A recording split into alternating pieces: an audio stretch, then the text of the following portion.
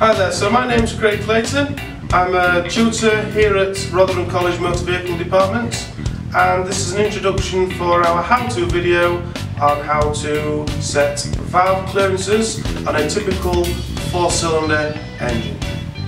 The first thing to do when carrying out this valve clearance procedure is to remove the rocker cover, and we'll put that to one side. Now in front of us we have 8 valves identified by the red rocker arms on the top of this engine. As we can see, the 8 rocker arms control the valves which are here.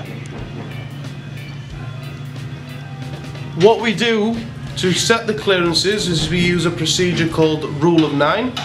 The Rule of 9 procedure requires us to pair up the valves 1 and 8, 2 and 7, 3 and 6, 4 and 5, and once we have paired them up, we just need to remember a simple method that if valve 1 is completely open, i.e. the rocker arm is pushing it completely down, like we can see on valve 2 here, then we set the opposite pair. So if that one's completely down at number 2, I would set number 7 for its valve clearance.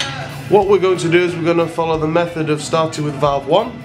We're going to ensure that valve 1 is completely open, i.e. that the rocker arm is pushed completely down, and as you can see here, stop.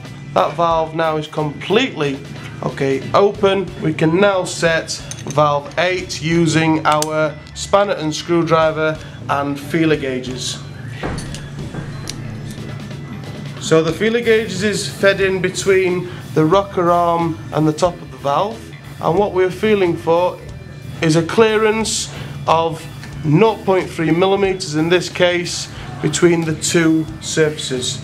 If that particular clearance needs adjusting, that is carried out by using the spanner and adjusting the screw to adjust the gap in this end. So now valve 8 is set, we can now go on to valve 2 and set now valve 7.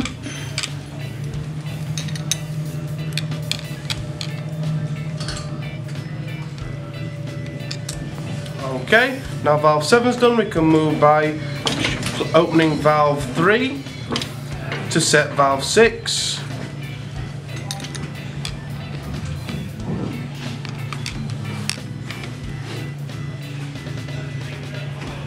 Okay, now valve 3 is set, we can now move on to setting and closing valve 4 to set valve 5.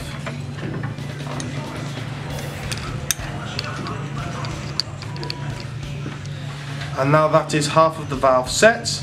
We now reverse the procedure by closing valve 8 completely to set valve 1.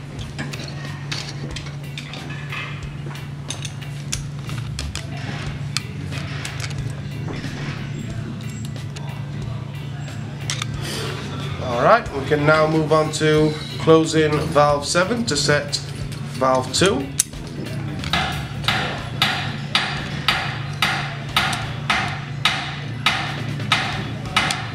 Alright, now we move on to setting valve 3 by closing valve 6.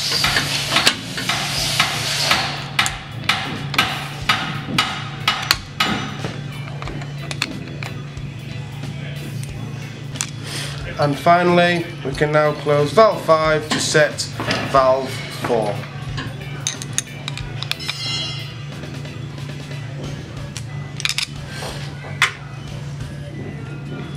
This completes the valve clearance setting procedure.